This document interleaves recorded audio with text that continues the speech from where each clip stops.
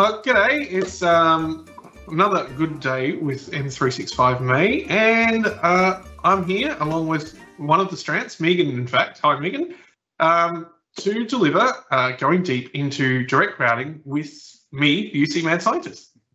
So I hope everyone's getting ready, getting comfortable. We'll give a couple of minutes for everybody to get in, but in the meantime, we'll go over the bits and pieces that no one really cares about. For example, who the hell am I?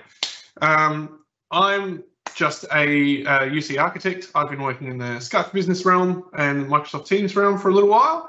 Was recently nominated as a MVP, same as Megan. I believe you got yours this year too.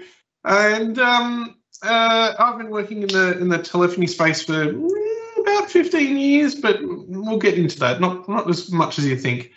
So yeah. Now.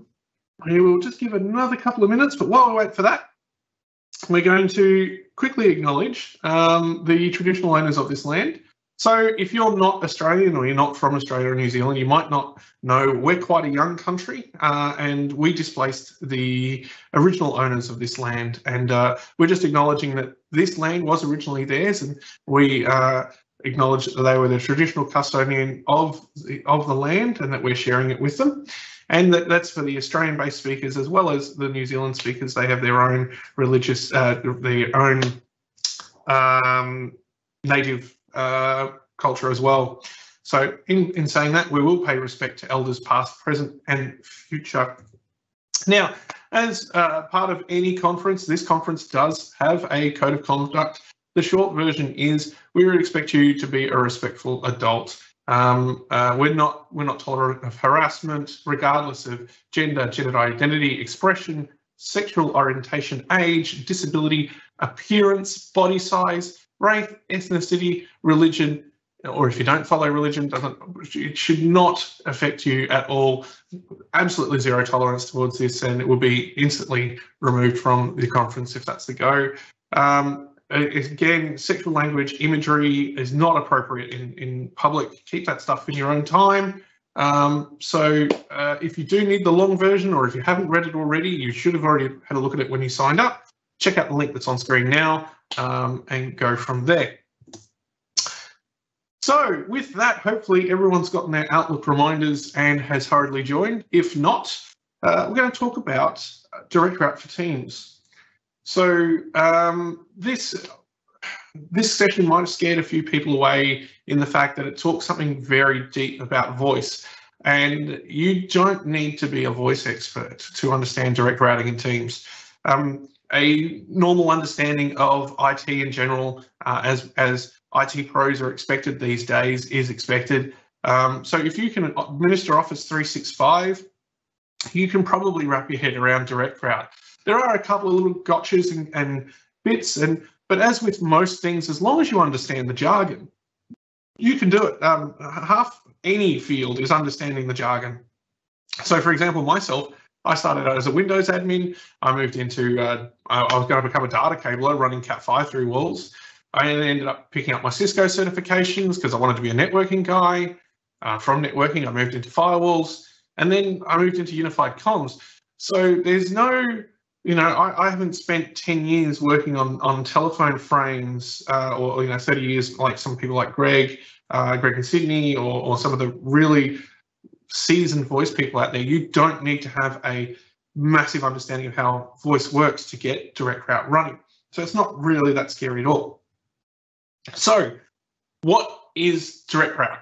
So if you're not aware, Damien Margaritis gave a really good session on this 2 weeks ago. It is available on the YouTube playlist. So if some of this does stump you, go back and have a look at that session after this. There's plenty of info there. But for the very short back of the napkin version is direct route is the ability to connect Microsoft Teams to your existing SIP telephony or telephony of any description via a certified SBC. And a certified SBC is literally just a piece of tin you put in your rack. It can be virtual if you like, and it just converts from Teams into whatever you want to speak to. Now, in saying that, it is a standard voice platform, and it uses a lot of the standard voice tools that we've used in PBXs from days gone by when we were building asterisk boxes, to Skype for Business, to now Teams. So we're building on the SIP, or the Session Initiation Protocol. We're using real-time protocol, or RTP, for our audio traffic, and we use SBCs to route that traffic. So, and we'll touch on each of these in more detail as we get through the session. But we also have technologies that are Teams specific. Now, other solutions may have very similar things, but Teams has their own implementation of them, and that is a voice routing policies, PSTN usages, and voice routes. And they form part of your Teams configuration that allow your users to dial out using that direct route trunk functionality. All right. So we're going to break down SIP. Now, SIP is used in a lot of communications platforms. As I said before, Asterisk, Switchbox, Digium, Skype for Business was primarily SIP-based. Lots of voice telephony systems. Cisco at one point used it, but now they use Skinny. Use it to communicate information between two endpoints. In this case, the two endpoints that we care about are two phones. We have a phone or a headset or a Teams client or whatever trying to call another phone. And the SIP protocol is extremely versatile in the fact that I can put a name in there, or I can put a phone number in there, and whatever endpoint that I'm sending that to is expected to understand and route the call appropriately. So in this case, in the on screen, we have two phones. So if we have a look over here, and I'll just grab my laser pointer, we've got a phone. We have an example of what's called a SIP ladder. So this is the traffic that flows between the two endpoints. And then we have another phone. Now in the middle could be other PBXs, there could be switching infrastructure, routers. They're completely irrelevant in this term. We're just, at this point, we are just worrying about the two phones and the communication that goes between them. So this ladder on screen probably looks really confusing because I haven't explained anything about it at all. And if you've seen SIP before, this will all be common stuff, but we're just going to quickly break down what SIP does. SIP is a way for one phone to signal another phone that I want to do something. I want to call you, I want to transfer a call, I want to do something. It is a command and control mechanism. It is purely, I want to do this and this is how I'm going to do it. All the sound that takes place, or video if you're doing video, is not part of SIP. It's an extension of SIP, but it's not in the SIP messaging. And we'll come into that later on. So let's say, for example, we've got two ponies here and they're quickly trying to call each other using these phones. So phone on the left attempts to make a call to the phone on the right. So it does what's called a SIP invite. So it sends a specially formed SIP packet to the other device saying, hey, I'd like to call you. And in that SIP packet is a thing called an SDP, or a session descriptor protocol, which is, we'll get to that later, but that contains information about how I'm going to send you that call.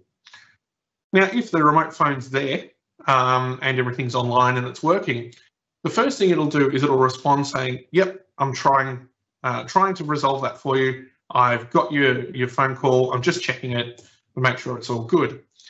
If the message that it's got is good, it matches the phone number of the phone that we're destined for, it's valid, the SDP contains data that we support, everything's good, we'll send back the phone is ringing, or 180 ringing in this case.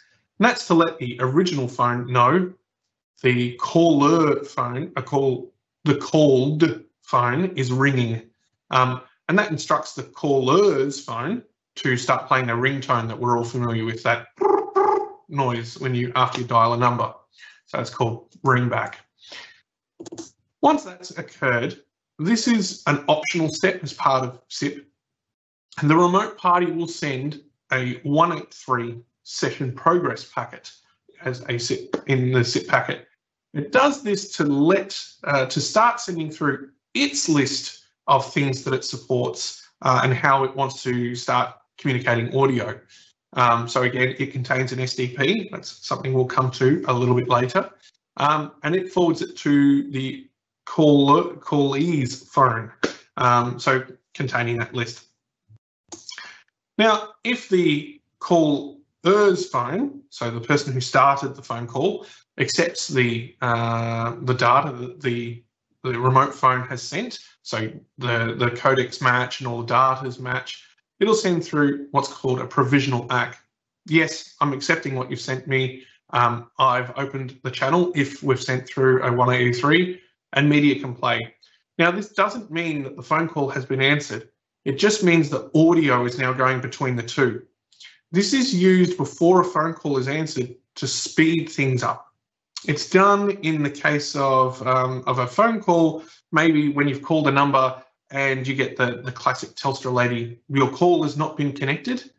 That is sent using this 183 audio channel. So that audio channel has opened up and it's either playing a ringtone or it's playing a message, or this call is being forwarded, some sort of information is being given to the user through that audio channel, but the phone has not been answered. When the user finally pulls the phone out of their pocket and figures out how it works, the remote phone will send 200 OK. OK, I've answered that call. You can now establish the audio channel both ways. So if we haven't sent a 183 previously, we'll send an SDP. If we have, we won't send an SDP.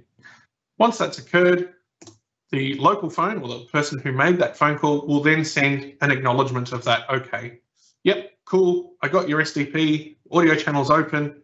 I'm now going to use this data that we've both agreed on, and we'll set up that audio.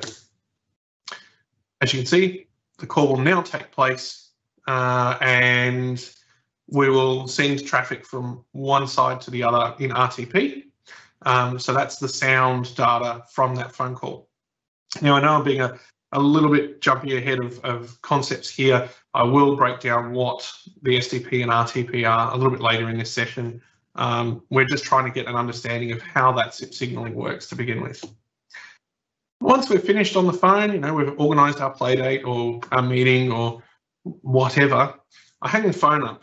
And when I hang that phone up, the phone sends a message to the remote phone or the one that didn't hang up saying, I hung up. It sends a bye packet. Now, as part of that, the remote phone is then expected to send back a OK again. Yes, I'm acknowledging your packet. That makes sense to me. I'm now playing a busy tone, or I've closed the window, or I've done whatever the user expects when you hang up the phone. And there's a lot going on here. As you can see, there's a lot going on screen. This happens every time you make or break a phone call. So there's a lot going backwards and forwards, even before you set that phone call up. And that's why we have these concepts of SIP ladders to diagnose. So with all that massive amount of information I've just tried to stuff in your head, and I do apologise, we're trying to go over a lot in a very small time frame. What is in a SIP invite? The SIP invite that we've sent at the start of the call contains important information that we need to set that phone call up. It contains who the caller is and their PBX, who the callee is, or the that should be called the destination PABX, the called number or the number that I dialed to get that I'm calling, and the caller number, which is the number that I'm calling from, or my caller ID. It should also contain the SDP, or the session description protocol, and we will get to that a little bit later. So you can see I've got an invite on screen. It's ridiculously small, so I'm just going to make it a bit bigger and break some of the formatting on this PowerPoint. Sorry, Megan. And you can see I now have a very large Wireshark trace on screen. Now, for those who've done Wireshark packet captures and stuff before, this may look a little bit familiar. This is an expanded view of a packet. And in that expanded view, we can see that we have a source and destination IP address that are listed for the traffic that we've received on the wire. This is standard, typical, everyday IPv4 stuff. And as part of that, we also get, excuse me, I'm going to click on here, what protocol we're using, or what layer 4 protocol we're using, in this case TCP instead of UDP. Now I'd tell you all the joke about UDP, but you wouldn't get it. I'm sure you've all heard it, so I won't. But in that, we've got the remote PBX that's sending us the call's IP address and the destination's PBX that we're sending the IP address. But this is just IPv4 stuff. What's specific about SIP? Well, as Wireshark breaks out for us, we have the session initiation protocol subsection, and it breaks out the invite. You can see in the request line, we have invite, SIP, the number we're calling. You can see that's present in a few places in the packet. The number we're calling from, you can see that's in the from header on the packet. We also have it in the contact header in the packet. That's not really relevant for direct route, but it is still there.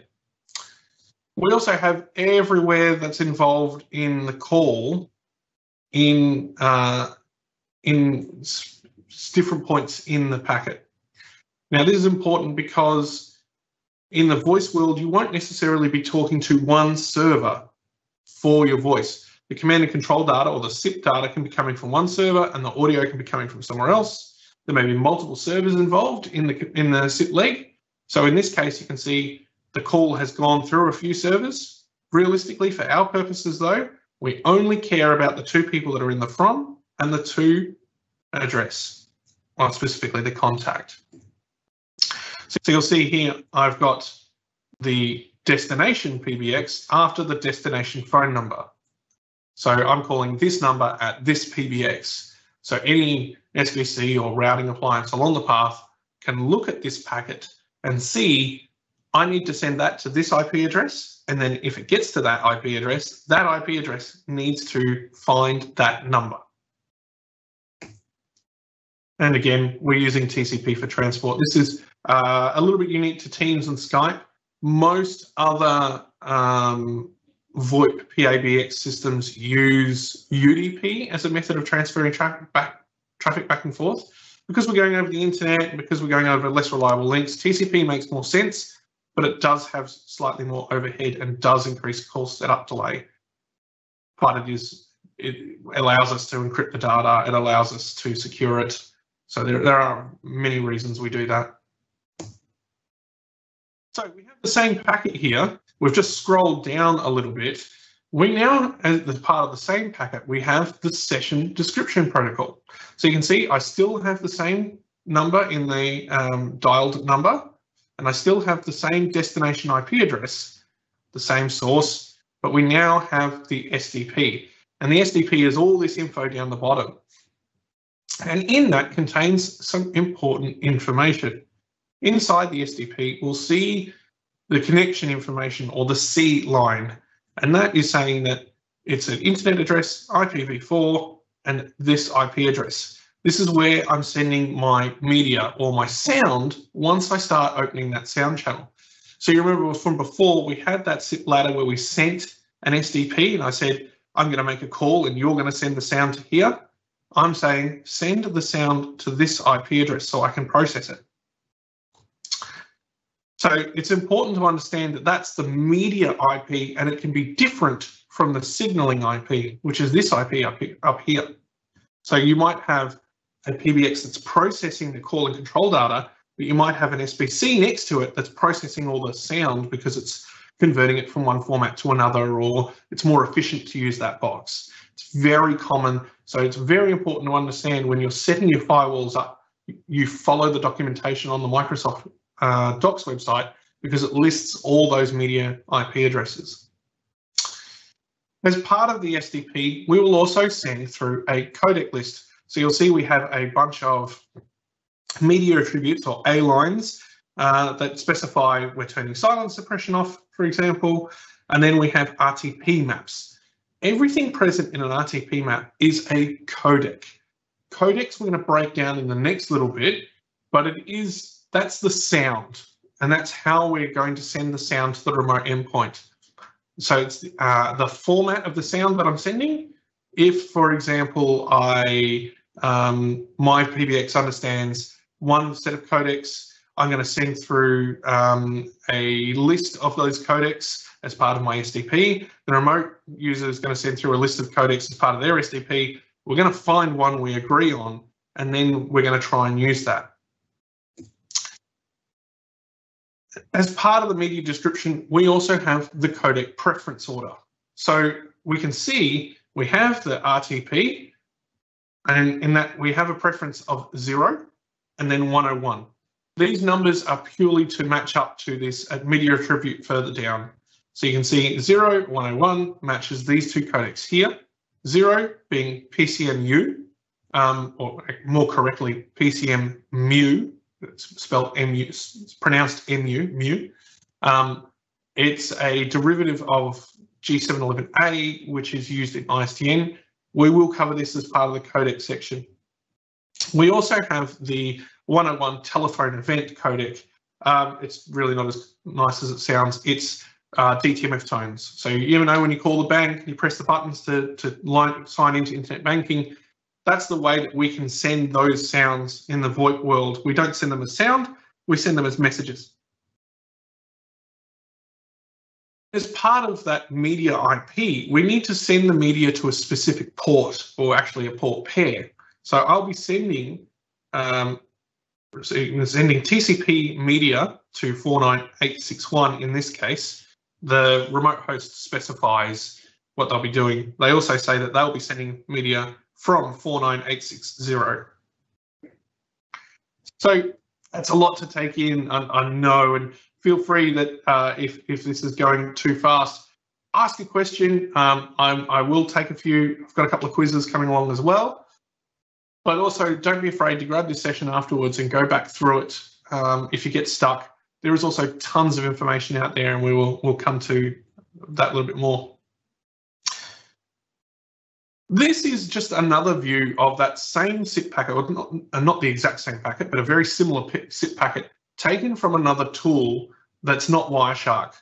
So for those that aren't aware, and I hope that most of the audience is aware, Wireshark is a packet capturing software that can grab internet packets off your network card as they come in, so you can analyze them. This one is taken from the SBC tool. In this case, it's a Sonus SBC. We're seeing a very similar SIP packet, but it's just been taken from the logs on the SBC instead of from the network interface. The same thing applies as with our previous capture. We have the source and destination PBXs that are using TCP as a transmission protocol. We have the the destination telephone number along with the destination IP address in the invite line. We have the caller ID and the source PBX in the from line, and the to line still exists as well with the destination telephone number and the destination PBX. And we also have that SDP. Unlike when we're using Wireshark though, it's not nicely broken out to tell us what everything means. It's just assumed that you know what those values mean. So in the case, the C line is that connection line. That's that IP address I was talking about before where we're going to send that media. The M line is that codec priority list again. So again, 0 and 101 with the codecs listed further down, 0 being PCMmu and 101 being DTMF. But it's very similar to that packet before. It's just important to understand that this is where you'll get most of your data from, because when you're using Teams direct routing, all the traffic is encrypted. So you won't be able to grab it off the wire from Wireshark like you can when you're diagnosing on your local PC, because it's encrypted. You'll just see a mess. You'll need to use a tool like Sonus's LX or AudioCode's syslog server that breaks this information out for you. The good thing about these sort of tools is they give you the SIP ladder on the left.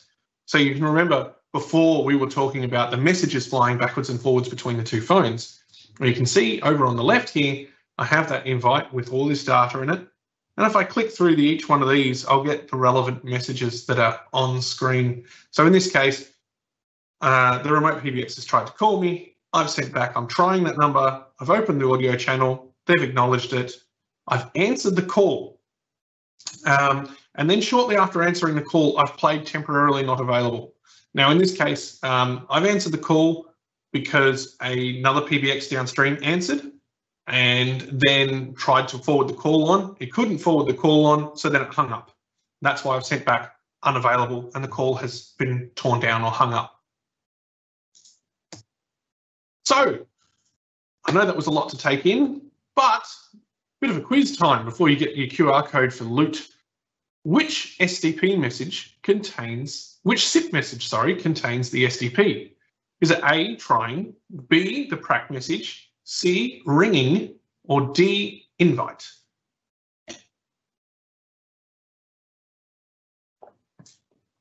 Feel free to publish that in the Q&A. If you haven't used live events before, you can see there's a little little icon down the bottom to ask a question. If not, we'll move on.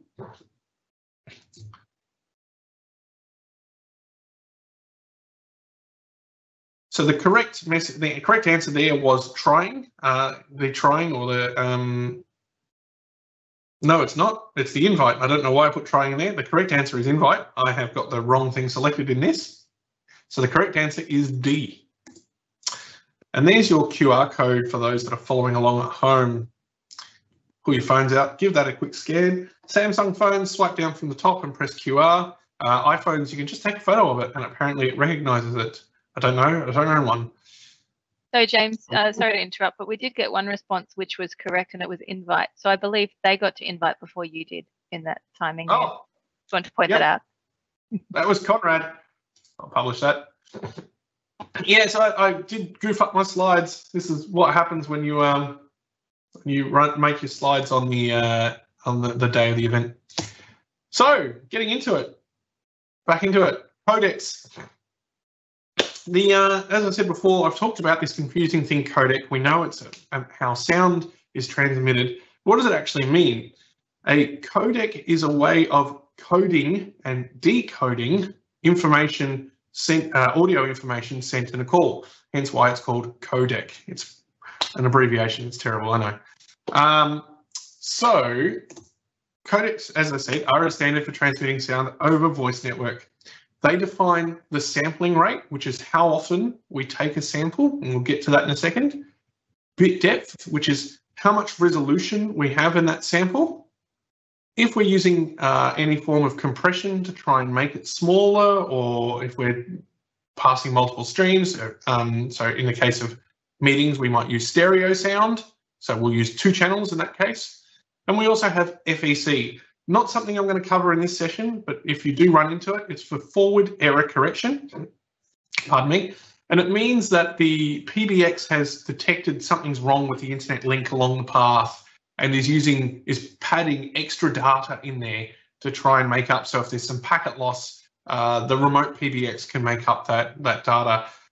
Interesting fact, in very special scenarios, teams can actually survive up to 50% packet loss if there's in short enough bursts. There's a really good demo of that, I believe, in Craig Schiffer's session on being a volunteer firefighter.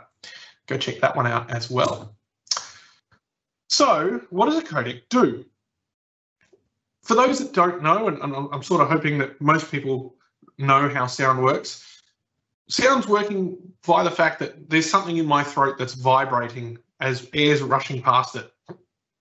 That's making the air vibrate, and those vibrations turn into sound waves. They wobble the air, and that hits my eardrum, and my brain interprets that as sound. The problem is sound waves and vibrations are analog, and computers don't speak analog very well at all.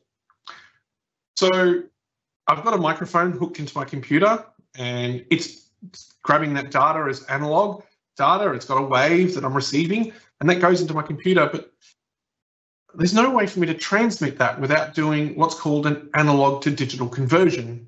And that's where we grab that information and sample it very regularly and try and make a best approximation of what that was. We can't replicate it one for one perfectly, but we can get pretty good. So for example, CD quality sound, to actually hear the difference, the resolution, if like, you know, with an image, if you zoom in enough, you'll see the pixels. If you were to zoom in enough to hear the difference in CD sound, you go deaf. There's that many different levels of resolution in there that it could send you deaf if 1 decibel was 1 bit. But anyway, moving on. So a codec will define how many bits we do. So we have our waveform that's going up and down, and we'll use the resolution to sample how high or low that waveform gets. So with 8 bits, we can have up to 256 different levels of loudness. If we bump that up to 16-bit, we can then get 65,353, I think, from memory. I could be wrong.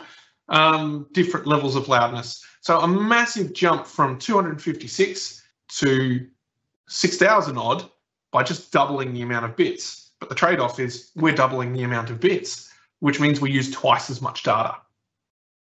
In the voice world, it is very common to use 8-bit. It's also very common to use 11 kilohertz sampling. So sampling is how often we check the sound to see what level it's at. So as we come along, we can sample it. We sample where the points meet here and say, well, we assign this a number. This is 3, we sample again. This is 4, we sample again. This is 5. And the more samples we get, the more resolution we have for frequency. So if I try and break this down a little bit more, when we have deep, low sounds, that frequency is long and stretched out. That's why deep, low bass sounds come from big speakers, and your high-pitched tinny noises come from tweeters, and they're very small speakers because they need to move very quickly, whereas smaller speakers, larger speakers can move more slowly because they're making the larger, bassier notes. To effectively sample a 8 kilohertz sound, we need to sample at least twice as often as that sound. So if I'll get into the complexities of sound compression and dynamics, and that's for a completely different session. But we need to sample more often than the frequency changes place. So if I'm sampling at 11 kilohertz, there is no way I can replicate a 20 kilohertz sound. It just gets lost. But we have the advantage of, because we're humans, we don't naturally make 20 kilohertz sounds when we're speaking. 20 kilohertz would be like a triangle dinging or something like that, and we don't make those sounds naturally in speech. So we don't need that extra data, because for every extra sample I do, I need another 16 or 8 bits of data. So if I bump my sampling rate to 22 kilohertz, which is, by the way, what we call HD sound in the voice industry, still only half of CD quality, by the way, then I would get twice as much sound samples, which would make it sound better. The end shot of this is once I've passed this sound wave into the computer and I've done my analog to digital conversion, I will then plot those dots on a graph, depending on how often I sample and how many bits that I have in my resolution, and I'll end up with something like that, which I will then send to the other end, and it will reverse. It will take those dots and approximately join them to get very close to what was originally sampled, but not quite. It won't be as smooth. It'll look chunky and yuck. And that's why whenever we digitize sound, unless we do it at a really high sampling rate, we can hear that difference. It doesn't sound like someone's right next to us. So that sort of stuff becomes important when we talk about the codecs that we're using, because the codecs define how often we sample and how many bits we use to sample. It defines how good the sound is. Now, typically, when you go higher up, they use more traffic or more bandwidth and more CPU resources. And as you go further down, with the exclusion of G729, they will use less traffic and less CPU resources. G729 will use less traffic but more CPU resources because it's compressing it, and it sounds terrible and yuck. And if you use it, you're not my friend. It is a very old codec that we used back in the dial-up days, and some carriers still support it to this day, and it's terrible. Don't use it. So going back, we have Silk So Silk was a codec that was developed back in the Skype days before Microsoft bought them. And when Microsoft came along, Microsoft grabbed everything that was about Silk in the Skype implementation and released the open source version of it called Opus. And that's been released for free. You can use it in whatever projects you like. It's completely royalty free. Silk stayed an in-house thing at Microsoft, and they took what they learned from another codec they call real-time audio and added that into Silk and improved that. In saying that, there's another codec coming very soon that we're waiting for some more information about. That'll be an improvement upon Silk. So Silk gave us that fantastic audio quality back in the dial-up days when we couldn't push data like G722. G722 is the next best codec in the fact that it's that HD voice that we were talking about, because it uses a 22 kilohertz sample rate. It uses high bit rates. You will see it incorrectly referenced as 8,000 hertz. It's not. It's purely kept there as a backwards compatibility thing. It is 22 kilohertz. There are also extensions to G722, which your mobile phones use, for example. So whenever you make a call using your iPhone to another iPhone or an Android to another Android, and they sound amazingly crystal clear, they're using a codec called G722.2 AMR. It's a derivative of this, and unfortunately today Teams does not support it, but most SBCs will happily convert from AMR to 722 with a license, or even to Silk. Your next codec down is G711, and it's a very old school basic codec. It's actually derived from old ISDN services. Now, ISDN, for those who aren't aware, was our first widely deployed way of digitizing phone calls.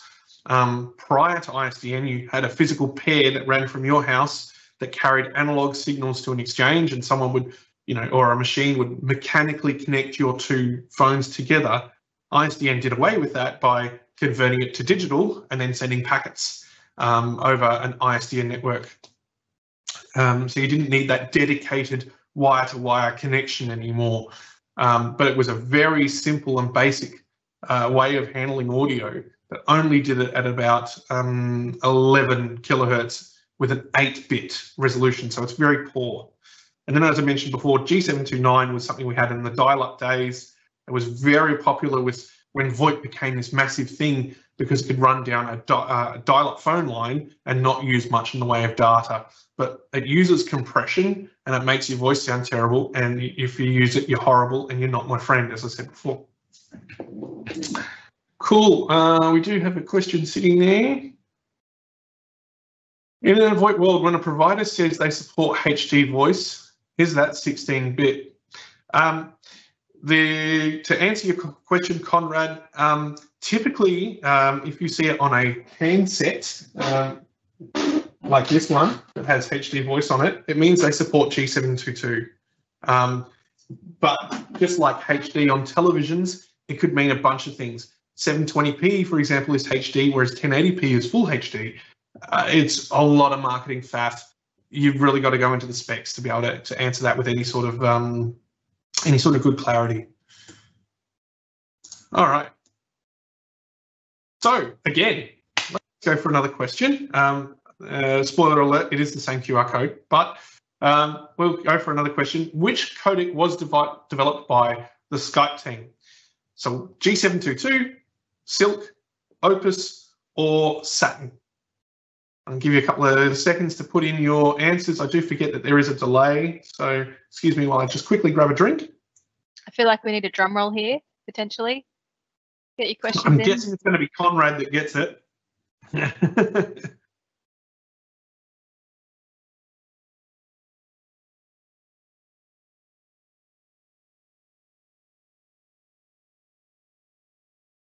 Just leave that up for another second or two. Come on, Conrad. Give it a crack. It was actually a little bit of a trick question, in fact, as... Oh, there we go. Conrad gets it with Silk. It's actually a bit of a trick question because both Silk and Opus were developed by the original Skype team, but Opus was the freeware version that's been released to the public and is now developed in the open domain, whereas Silk is now developed by Microsoft. But originally, Silk and Ocus were the same, very similar codec. One was open source and one was not. So there's your QR code for those that are playing along. And Anonymous, I did see your answer. Thank you. Let me just give you a second to scan that QR code if you didn't grab it before. Otherwise, we're going to move on because I'm starting to get a bit dry on time. Cool. So what's a session border controller then? A session border controller is what connects our phone system or our phone carrier, whether it be MyNet phone, Telstra, coloured lines, any of those sorts of carriers from their carrier world to our existing phone system, if we have one, or to Office 365. SBCs can also be used to handle analog devices, cordless devices, PA systems, gates, all that sort of stuff, because we can set routing rules up. So we have a call that starts over here in carrier land, and that call comes into our SBC, and our SBC will then apply routing logic to it, because it's just like a router. But instead of routing packets like they do, this routes phone calls. So in this case, it's going to send the call to our legacy phone system because it saw that that call was for the legacy phone system, or the user wasn't Teams enabled. Now, maybe in this case, it gets to the next SBC, and you don't have to have two SBCs, and it doesn't have to be Sonos audio codes or Ribbon and audio codes. There are other vendors that are certified as well, and I'm not saying that one vendor does one thing well or anything like that. It's just two images I had. And maybe it gets to the second one, and this is a gateway, for example, and it's going to send the call to an old school analog phone, or maybe a PA system that I've got tied to my factory floor or something. That's entirely possible using the SBC's routing. So we haven't touched Teams at this point. The call has come from the carrier. It goes into the SBC and it sends it to the appropriate analog device so that the Teams environment doesn't need to worry about it at all. Now, the reverse is also true. We can have Teams call through these SBCs, and instead of the call going out to the carrier, we can snatch that call before it gets there and send it to the analog device. We just give the analog device a phone number and Teams will send it to it. So we might have another call example that comes in and it's coming from the carrier in a more traditional SIP, whether it's UDP traffic, it's not encrypted. So then we convert it using our SBC to secure encrypted traffic and send that over the internet to Office 365. We can also send that over direct route if you're using direct route, but that's for a completely different piece. So what is the Teams specific stuff here? Well, in the Teams world, when a user picks up a phone and makes a phone call, they go through a very unique, well, I wouldn't say unique process, but they go through a process similar to Skype did and similar to a lot of other PBXs do. The user picks up the phone and dials a number. Now, in this case, they're going to dial a fully qualified number because we're lucky. We're not going to worry about normalization rules here. And they dial, in this case, +1 800 642 7676. Now, if you don't know what that is, that's a fully normalized E164 number. So you may see at the bottom of people's email signatures, they have, their number in a few different formats. They'll have, for example, my mobile will be 0432 500 648. But my E164 number, or my globally unique phone number, is plus, which means it's an E164 number, 61, which means I'm in Australia. I drop the 0 because I'm not dialing out to another line. It's an Australian thing. 432 500 648. That is my E164 number. And you use normalization rules to fix that when a user dials a number to turn it into an E164 number. Once we've normalized the number, Teams will then check to see if a voice routing policy exists. If a voice routing policy exists and it matches the number that I've dialed, it'll then start running through the PSTN usages for that voice routing policy. So the voice routing policy, the voice routing policy is assigned to the user, not the number. The voice routing policy has PSTN usages in it, and in those PSTN usages, we have rules that say match this particular number, match this particular number. So, for example, my PSTN usages can say this user is allowed to dial internationally, nationally, local calls only, or emergency numbers only. depending on which PSTN usages I have assigned to that policy. We do that by looking at the numbers that the user's dialed.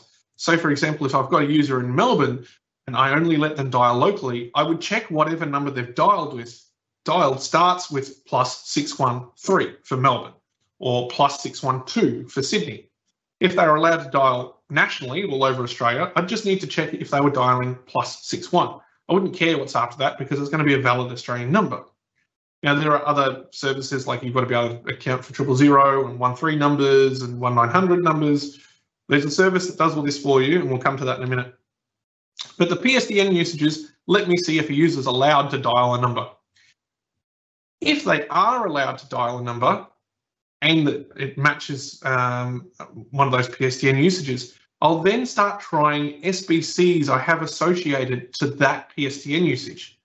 So, for example, I might have two SBCs, one in Sydney and one in Melbourne, and because I'm trying to save costs, I'll have all calls that are destined for Melbourne to come out of the Melbourne SBC and all calls that are destined for Sydney to come out of the Sydney SBC. So that way, they only cost me a local call, even if the user's homed in Sydney or potentially America. Little gotcha there.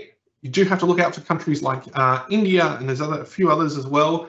They have a thing preventing toll bypass. You're not allowed to do that trick. You have to pay your fee for your long distance call, but again, not something we're going to cover here.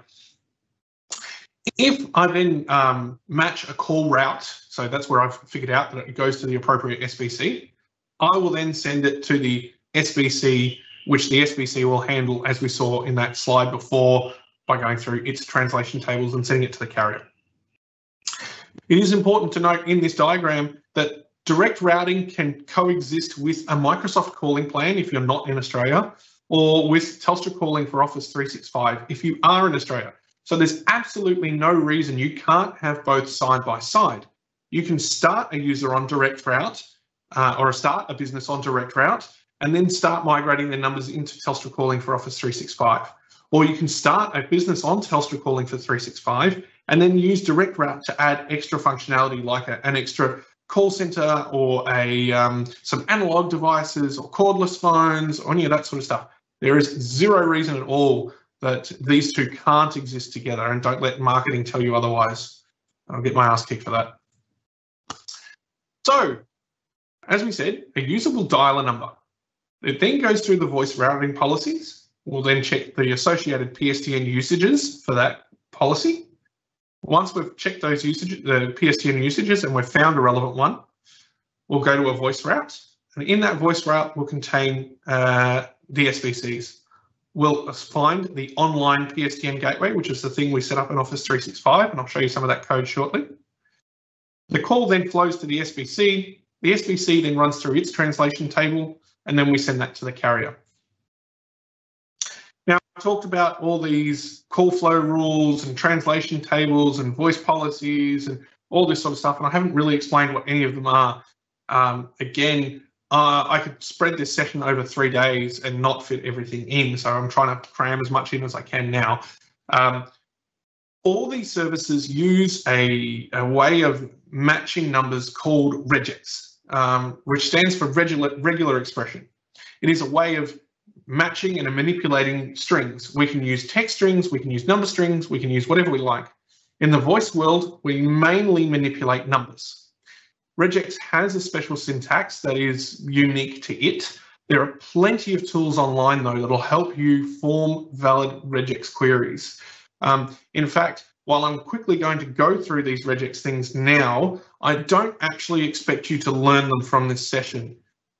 Even on the old Skype exam, when Microsoft was doing that Skype exam, they had regex questions, but they never actually expected you to make your own regex string, just read someone else's. Regex is a string of characters that we use to match another string of characters. And at the start of any regex string, we'll have a caret. Anyone that's not aware, this little up arrow is called a caret. And it's not spelt like the one that you eat either. And that denotes this is the start of the string that we're trying to match. Now, when we're working with regex, you don't have to have a caret and a $sign. You don't need to specify the start and finish of your match. But if you build a regex string, for example, that matches 000 and then flags that call as an emergency call and sends it direct to 000, you would definitely need to use that caret and $sign. Otherwise, if someone calls 0398361000, that'll instantly flag as an emergency call and go to your emergency call provider. Not a good thing. So it's good practice to have that start and finish so we know we're only matching exactly what we want. But the next important character is a period or full stop or point, depending on however you prefer to pronounce it. And it just means match anything once. In dialing plans, we use it to match a single digit, purely because it looks good instead of using /d. So if I want to match 3 digits, it's quite common to go ... instead of /d/d/d. It makes it so much easier to read. /d, however, is used in regex a fair bit, and it means match a digit. Now, it is important that it is a lowercase d. Lowercase d means match a digit. Uppercase d means match anything that's not a digit. So it is case sensitive. And then I can specify afterwards how many digits I want to match. We'll get to that in the next page. Inside square braces, I can say match one character between 0 and something, or 1 and something, or in this case 0 and 7. Or I could say match between 1 and 2, or I could also specify with commas multiple, so match 1, 3, and 5. So this is a way of selecting things that are valid in that character spot. Pipe is used as an OR operator, so match this or that. So I could have match 000 pipe or 123. So if a user dials 000, it'll match. If they dial 123, it'll match. Not a good idea to stick them together in the same rule because you want to apply different translations, but we'll get to that a little bit later. / is a special character in regex, and it means whatever the next character is that has special connotations, ignore those special connotations, match it literally. So for example, plus in regex means something special. $ means something special.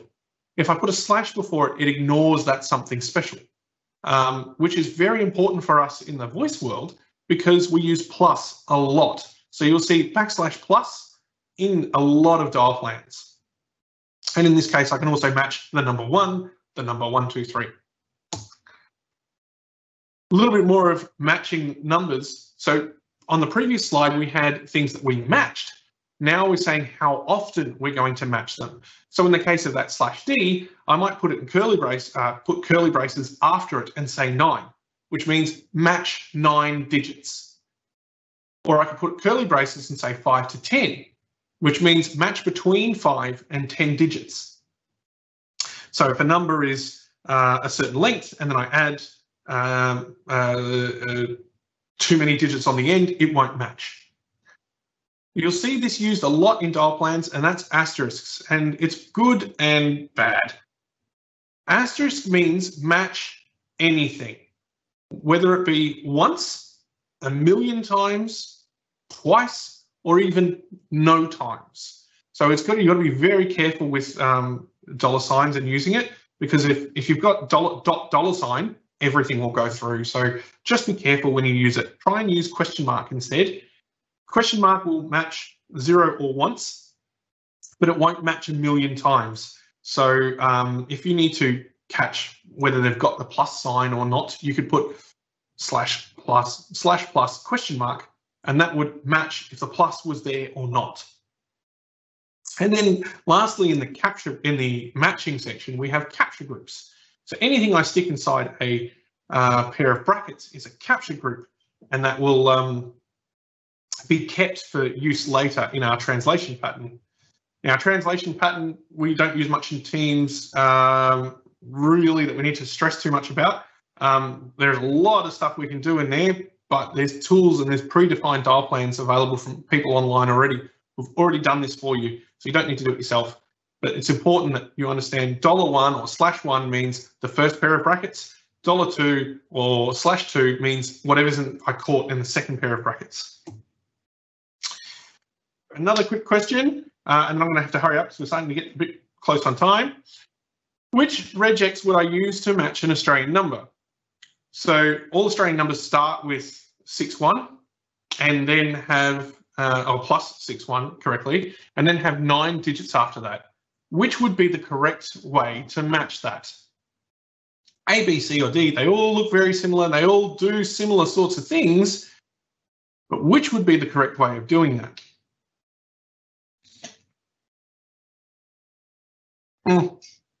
I might run over a little bit, guys. I do apologise, or everyone. I do apologise. If you need to drop off, feel free to drop off. Is it all right if I run a little bit over, Megan? Yeah, totally fine. Fine with me. Totally sorry about that. Okay, moving on. The correct answer there was A, and we'll break down why that was in the next slide very quickly.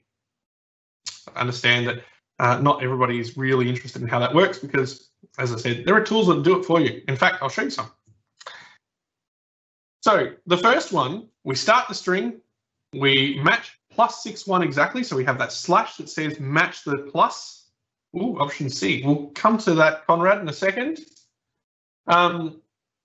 So we have plus 61 slash D 9 end of string. So we're going to match plus 61, then 9 digits. We won't match if there's more or less digits. B, which was start a string plus 61 slash D9 $, looks very similar, but unfortunately we're missing the slash on the plus. And this is actually invalid syntax. If you put this into any decent regex tool, it'll tell you it's invalid because we're trying to match one or more of caret, which is impossible. So this wouldn't work. Plus 61 slash D9 in square braces. We're going to match plus 61, then any digit, and then I'm going to match the number 9 explicitly. That's not going to work. And then the last one we have is caret slash plus 1, 61 star. We're basically going to try and match plus 6, and then we're going to try and match 1 as many times as we possibly can. So maybe this would work if you could dial a number 61111, but it wouldn't. It's actually not valid syntax. It wouldn't work either. Over on the right-hand side, you'll see I've got a QR code for regex101.com. If you ever need help understanding a bit of regex that you've got, or a dial string that you've got, or you're troubleshooting a dial string, punch that regex into that website, and over on the right-hand side, it will show you exactly what it's doing and what steps it's going through. Because I use it to this day. I use it to write this guide. Regex is a wonderful and evil beast. Cool. So now that we understand, how regex and everything plays in, and how Teams routes calls from the online Office 365 platform to our SBC, let's go about setting it up. Now, this code I understand is probably going to be a little bit small and might be a bit hard to read in the online session. I'm not actually expecting you to read this.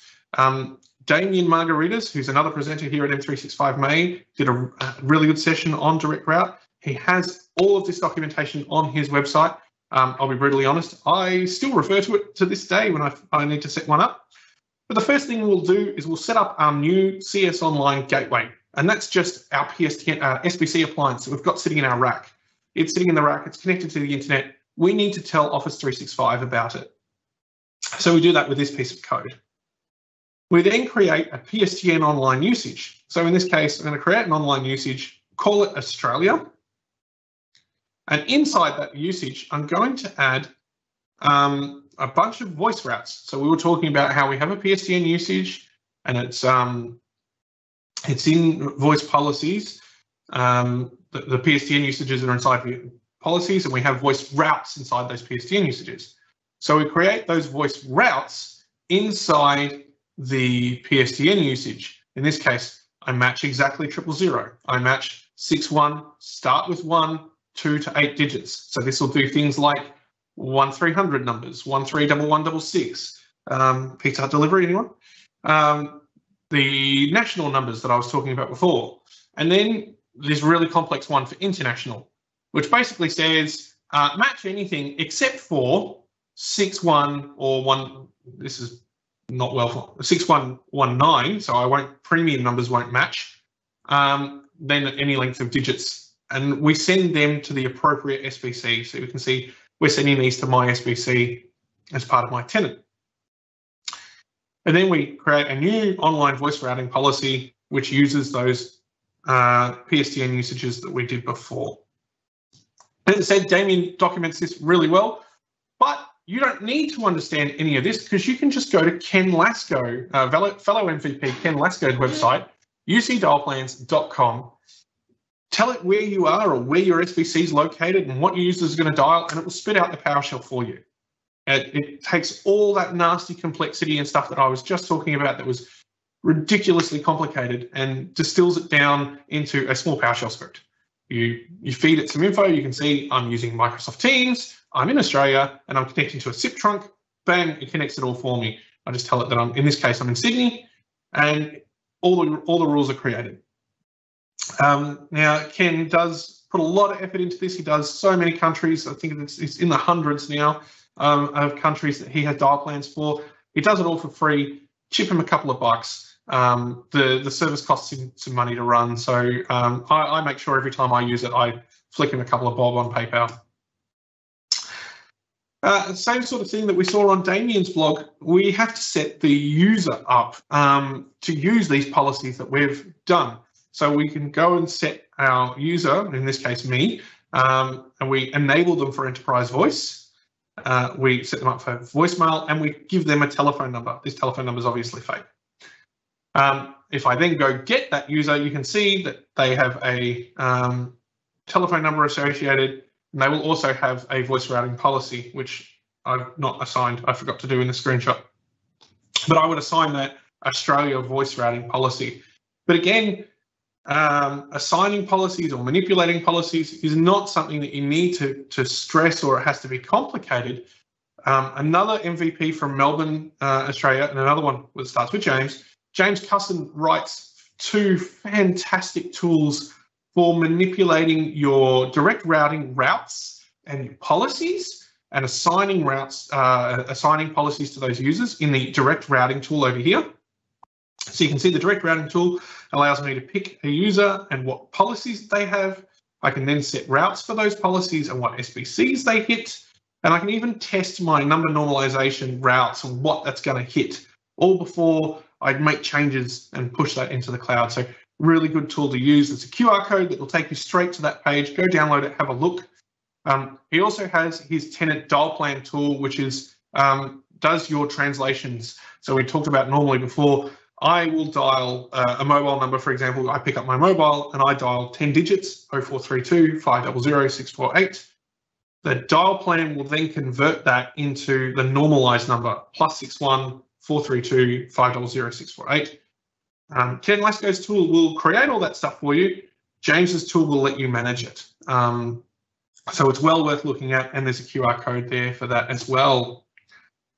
All right, I do apologise, we're a couple of minutes over, so I will just do a quick shout out to our sponsors. Now, like all things online, we've got a quick shout out to Raid Shadow Legends. Not really. Our real sponsors are Regarding 365. Thanks to the Regarding 365 team, the Strants, and everyone involved for putting this course together. Swoop, Averpoint, Valo all make great Office 365 stuff. Logitech and Poly for Teams endpoints, some of which I'm using today. Exclaimer make tools that let you put signatures on the bottom of your emails and do that all universally. OnePlace is not something I've come across before, but they are a sponsor and you should probably go check them out anyway. Live Tiles, I actually met up with a couple of years ago at Ignite. They are really good blokes and they have a ton of SharePoint stuff. And now Powell and Kudos all as well have 365 Stack software that's well worth looking at. And Microsoft for creating these products that we use and allowing us to work from home in this COVID pandemic, and also helping us with this event by sponsoring the whole thing and doing it through Teams live events. And Plenum, if you're not aware, these are handy if you've got kids sitting at home. They make these little things, so these can change colour depending on your status. So well worth looking into. And that's it for me. So if you've got any questions or anything, stick them in the Q&A. I'll hang around for a couple of minutes. But other than that, I hope you've really enjoyed M365 May. It sounds like it's been really good. This is my last session. I think today's the last day too, isn't it, Megan? I think I'll be one of the last sessions now, actually, come to think of it. Really? Yeah. No, it goes to the 29th. Oh, okay, cool. See, here I am just being big-headed. Maybe I've got more sessions that I need to go look at. Any questions? M365 May runs for the month of May, James, and Yes, we have sessions all through next week. We finish up next Friday at 2 o'clock. And it's actually, I'm on the last day, James. You're on the last day. So a user adoption session, I take it? So on the last day, we actually have a really great variety of adoption sessions. I'll stop being rude and put my video on so I can be more social. Yeah, so we've got a couple of panels. We've got a great panel on tough conversations and leadership during a crisis, and we've got a panel for that. And we also have our exciting lock note, which is Jeff Teeper from Microsoft in Seattle is joining in for a session to be interviewed. So a few things happening this week. Yes. Now I did know about that, and I don't know why I thought this was the last week. Do you have a session on awkward conversations with smartass nerds? No, but let's book one in. And yeah, how to make things all about yourself. That's not mean. No, I'm just kidding. I'm going to go find a corner and hide. So, yeah, I hope everybody enjoyed that. If you've got any questions, feel free to reach out. My blog is ucmadscientist.com. I'll be keeping an eye on the 365 May socials as well as this meeting as well. So if you've got any questions, ask away. Otherwise, I think that's it from us. Thanks so much, James. That was really interesting. Even for me, who's a non-tech, I learn a few things. So thanks, appreciate it. Awesome. All right, thanks everybody.